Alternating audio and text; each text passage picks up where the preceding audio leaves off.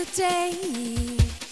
I go through all this before you wake up, so I can feel happier to be safe again with you. I go through all this before you wake up, so I can feel happier to be safe again with you.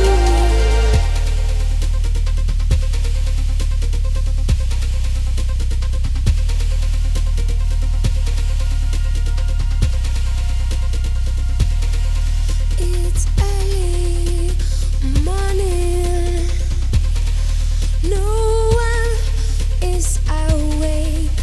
I'm back at my cliff, still throwing things up.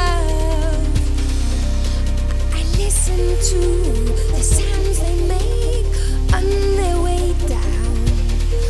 I follow with my eyes till they crash.